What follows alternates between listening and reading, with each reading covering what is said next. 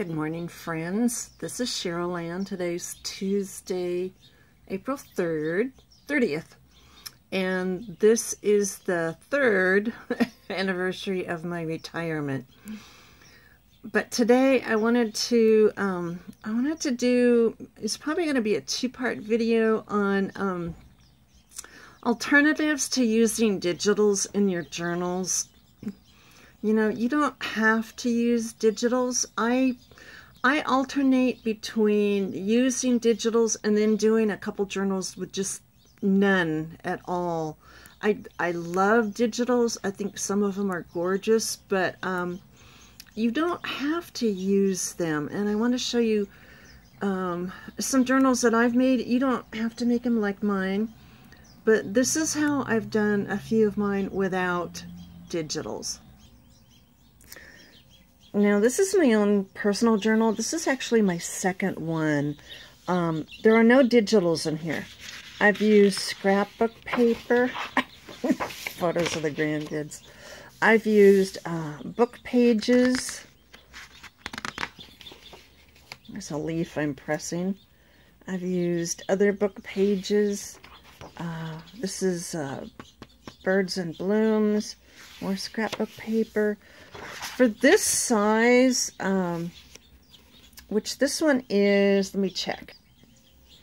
Yeah, this one's 11 inches long. So I find that some magazines are just the perfect size. I do like to alter my paper sizes because I don't like everything the same. This I made a couple years ago, and this is really the junk journal style. You can see I've got, here's a recipe book, here's some accounting papers, here's more scrapbook paper. This is composition book paper, which is it's a good size. It's bigger than usual, but in this size book it fits. Here's a tea guide from Coffee Bean. Here are some brochures from our travels. Just kind of going through this quickly. Oh, maps.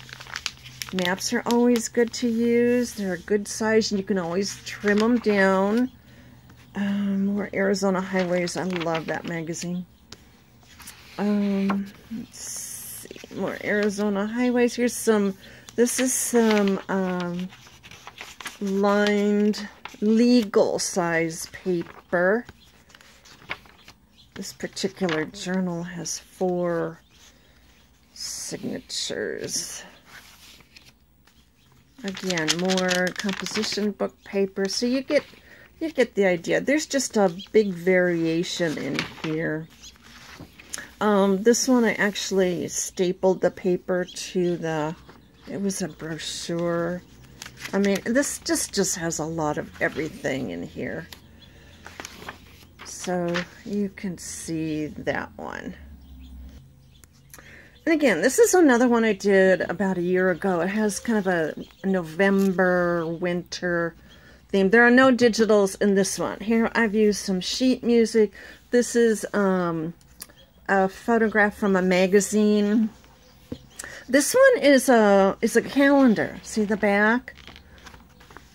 And again, here's sheet music. I'll try to get out a little bit so I'm not cutting anything off. Here's an envelope. This is scrapbook paper.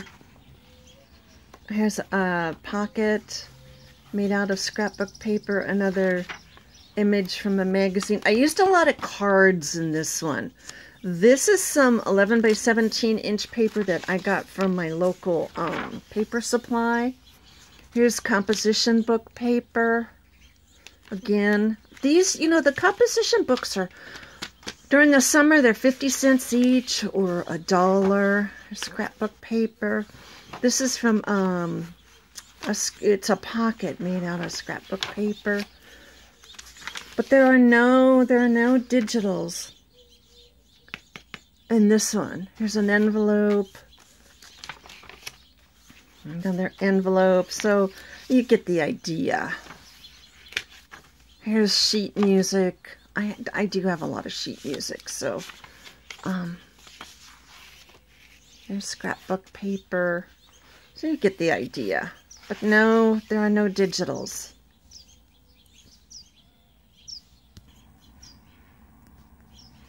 Again, here's another one. I made this one about a year ago, and I had it in my shop. It never sold, and I redid the cover because none of this was on the cover. It was just the scrapbook paper and fabric. Sometimes I'll cover my signatures with fabric just to give it a little more color, and I just decided I'm keeping this one. This one has too much. It means too much to me. So again, here's scrapbook paper. I made some tags. This one has a lot of cards. I can't see here. It has a lot of cards. It has a lot of postcards. That's another thing. Postcards, brochures, maps. See, now if you have one of these extra large books, you have to kind of splice your scrapbook paper together. I even sprayed some leaves on paper. Oh, this is from a brochure that I got up in the Eastern Sierra. It was on the Eastern Sierra, and I talked to a friend, and she goes, you know, people don't know what that is. I even use vellum. This is a vellum pocket. No digitals. This is a photograph from a brochure. This is one of my photographs. I even use my own photographs. A postcard.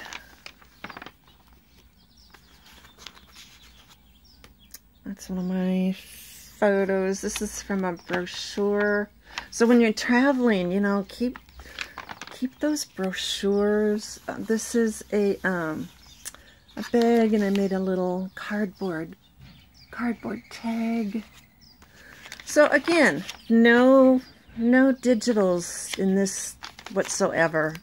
So you kind of get the idea. There's some music. I really had fun doing this one, and I thought, you know what? I'm just going to keep it. Here's an envelope.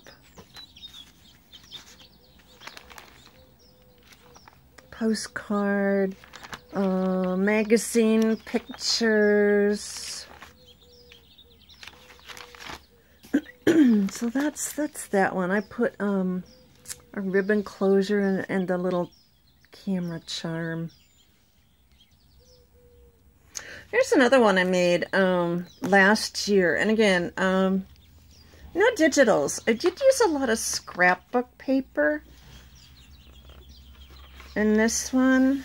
Oh no, that's from a scrapbook pad. That's from a pad. Then I made a little tag out of a map. Again, all kinds of paper.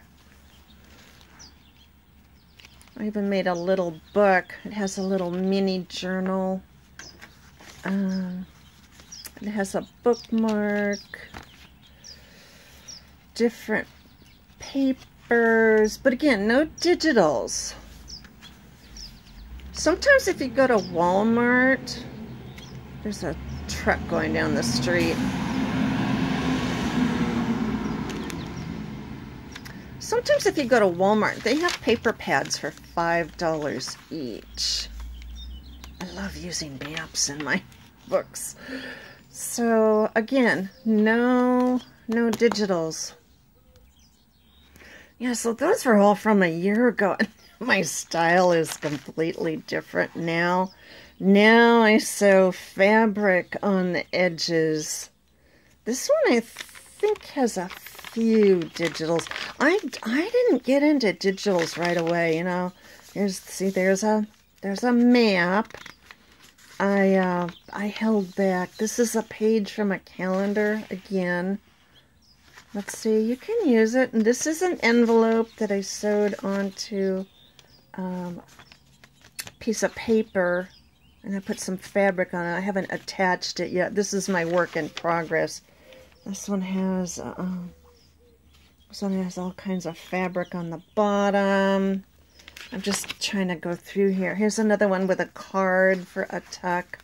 I have to attach that. Staff paper, music staff paper.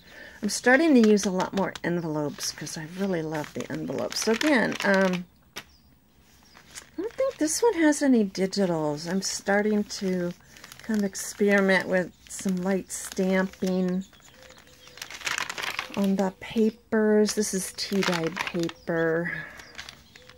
Oh yeah, see, that's a digital. So it's got light digitals, but not, it's not like a couple of mine that I've made that were all digital.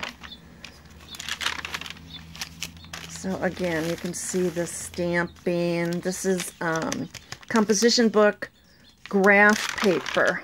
Did you know composition books come in graph paper too? They do. So I made a little tab there.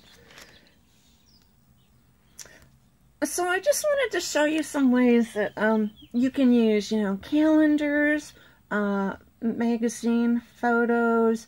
You can use all different kinds and sizes of papers. You can use fabric, you can use cards, you can use envelopes, you can use maps. Gosh, I've made journals just using, you know, envelopes, just whatever I have. And I go through these phases where I'm like, I'm not going to buy anything, so I'm going to use what I have on hand. So, you know, experiment, see what you like, see what you're comfortable with, and don't feel like you have to use digitals. I have so many now, I can't even, I really need to organize them. So part 2 might be on how I use my digitals. Anyway, if you have any comments or questions, please do leave them below, and I'll get back to you. If you wish to visit my Etsy shop, it is Deserts and Beyond, all one word, and I'll put a link to it in the description and in the comments. So go out and have some fun. You know, making journals is about having fun. And thanks for stopping by.